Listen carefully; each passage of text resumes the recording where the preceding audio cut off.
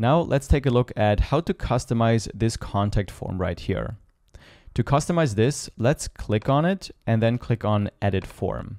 Now here we can change the form name and also the email address where all of the form submissions will be sent to. Then under Fields, we can add new fields, like for example, we can add a specific short answer, and we can also rearrange the order of these fields. Then under Button, we can change the button text and also the message that will be shown once the form is submitted. Or if you want them to go to a specific page on your website once they submit the form, just click on Link to Page and choose the page right here. Now, whenever somebody visits your site and submits this form, you will receive an email confirmation. The email looks something like this, including your website address, the name of the form, and all the information this person has entered into the form.